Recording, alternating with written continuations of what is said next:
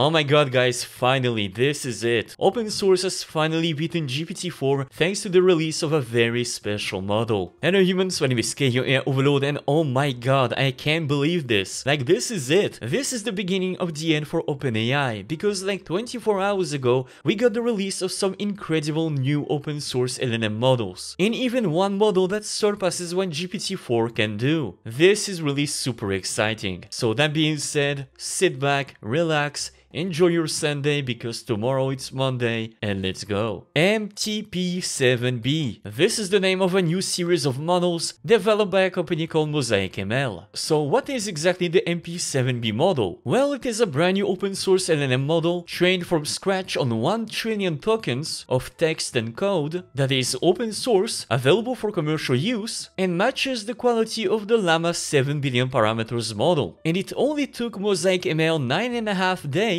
with zero human intervention and around $200,000 to create this model. And the reason why it's so incredible is that a lot of our current LLM models are fine-tuned version of the LLAMA models, which is kinda like an illegal leaked model created by Facebook that is only really available for researchers and cannot be used for commercial use. However, now, thanks to MosaicML, we have a brand new set of models that has the same level of quality as the LLAMA models, but this time they are completely open source, meaning that anybody can use these models, fine-tune them however they want, and either release them to the public or use them to start a new company. And what's even more incredible is that we did not get only one model, no. We got 4 different models at the same time. We got the base MPT-7B model, the MPT-7B model Instruct, the MPT-7 model Chat, and of course, the best for last, the MPT-7B-StoryWriter 65K. Now, what exactly are all of those models? What do they mean? Well, first of all, the base MPT-7B model is exactly like the LLAMA 7B model, meaning that you can't really use it as is, you need to fine-tune it for specific use cases. And this is what the other models are. For example, the MPT-7B Instruct is a model that was fine-tuned for short-form instructions, like for example, if you ask that model to convert the following information to the JSON format, it can do it very easily. The MPT-7B Chat is the type of model that you're most familiar with because it is a chatbot-like model, just like ChatGPT, so you can have a conversation, asking questions, and use it for a bunch of different applications, exactly like ChatGPT or the current LLM models that you're using right now. But then we have the last, very special, pretty revolutionary model, the MPT-7B-StoryWriter 65K,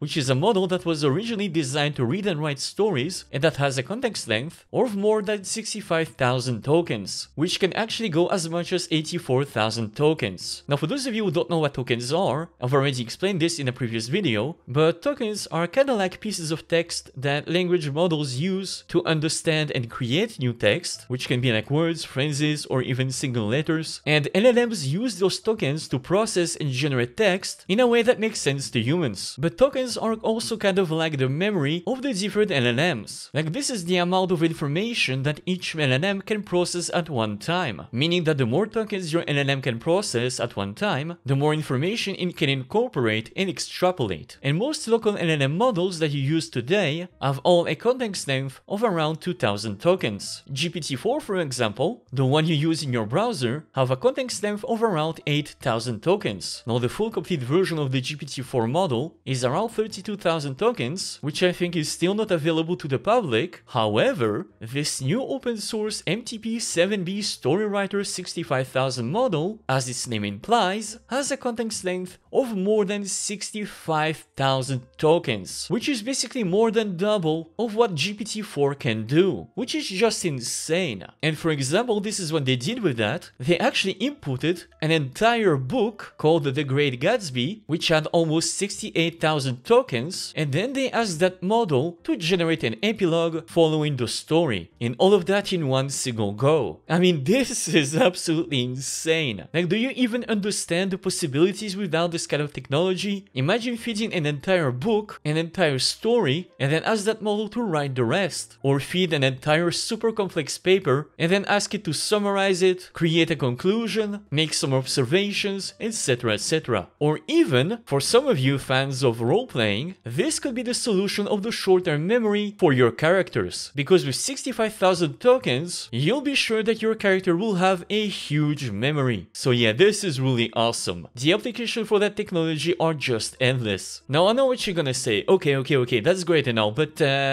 I want to try them out. Can I try them out right now? I want to have fun with these models. And the answer is yes and no. Now they do work. I didn't manage to make them work on my computer, but that doesn't mean that you will be able to. And there are two reasons for that. Now the first reason is because these models are very new. They literally just came out, so they're not optimized for consumer GPUs. So like if you want to run the StoryWriter model, you need like a 3090 or a 4090 GPU, at least for now. And the second reason is because, well, these are brand new models based on a brand new architecture, so they don't really work that well inside the Uba Buga Tech Generation Web UI. But again, maybe by the time that you watch this video, we might have a 4-bit version of that model that can run perfectly inside the Uba Buga Tech Generation Web UI. But as I'm doing this video right now, this is not possible. Now I'm still gonna show you how to do it for those of you who can run it, but don't get your hopes up because again, it is super early tech, so I suppose for now just enjoy the news. This will definitely get better over time. Now the two models that I will show you how to run are the StoryWriter model and the fine-tuned chat model. And actually I gotta tell you, I tried out the chat model off camera and I was very pleasantly surprised by the results. It really performs on the same level as the Wizard NM model, which was fine-tuned on a LLAMA 7B model. So when MosaicML says that their models matches the quality of LLAMA 7B, they are really not lying. This is really impressive, especially because again, it was only done in 9.5 days for a cost of $200,000, because I'm sure that Facebook spent way more money creating their LLAMA models. Oh, and by the way, if you just want to try out some of those models, like the chat model or the instruct model, you can use the following online demo without installing anything. Now, I'm sure that there will be like a huge queue, so don't expect everything to be super fast, but if you want to try them out, I will leave a link to these demos in the description down below. Alright, so before we even attempt to try to run these models, first, of course, you need to download and install the Uba Buga Tech Generation Web UI, and if you haven't done it already, again, I've made a video for it, so watch this video first, then make sure that you run it the latest version of the Web UI by running the update windows.bat file, which will download and install the latest version of the Web UI, and then we're gonna need to modify a few files. So first, you're gonna go inside your Tech Generation Web UI folder, then you're gonna select the settings template.json file, then you're gonna make a copy of that, so Ctrl-C, Ctrl-V,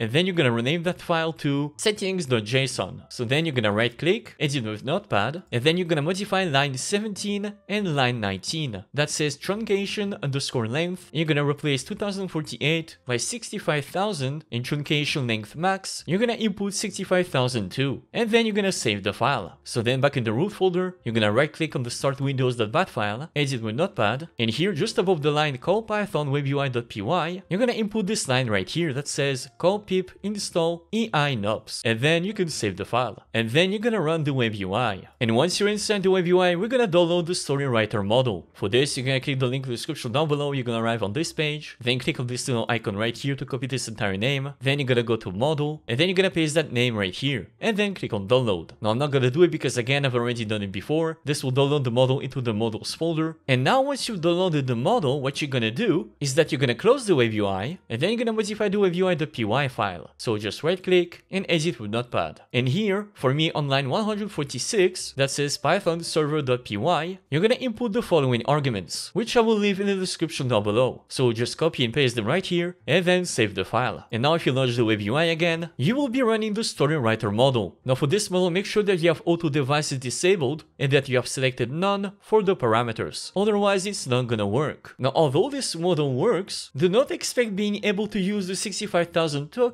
with your consumer GPU, because you will run out of memory very fast. Like as of right now, this is really just a proof of concept, because like for example, what you can do is for example go to Wikipedia, take the entire article or part of it, then paste it right here, which if you click on count tokens, is almost like 7,000 tokens. And then if you write a section like question and answers, where you input a question, like for example, what does AI use smart traffic light for, which is kind of like the last section of the article, with a space per answer, and if you click on generate, it should produce an answer, but unfortunately, since I am recording a video, it is literally using all of the resources of my computer. So I mean, as of right now, I'm literally running out of CUDA memory. But I mean, here's the proof. I literally did this off camera, and it worked. But again, as I said, do not expect this model to work right now. It is really not optimized for consumer rate GPU. And even if you have a very powerful GPU like a 3090 or a 4090, the results will be super slow. Like this model right now is not really usable. Again, as I said, this is really just a proof of concept, and it works. But again, as always, I'm sure that very quickly, very soon, you'll be able to use this on your computer with a normal GPU. Like this is really just the beginning. And if you want to know how the chat model performs, again, as I said, it is actually pretty good. Now, again, it is still not optimized, so you still need a very powerful GPU to run. Now, right now, I'm not going to be using the ChatGPT trick to kind of compare it with another model. I might do it in a separate video once we have an optimized model. But I mean, again, if you want to try it out, just copy the name, paste it right here, download the model, then select it in the list. Make sure that again, you're not running with auto devices on, and you have selected none for the parameters. And for this model, you can of course use the chat interface, and then you can have a conversation. And the model is actually very fast. Now, for example, I'm gonna try not to cut the video to show you how fast the model responds. Hey, I'm doing pretty good. How about you?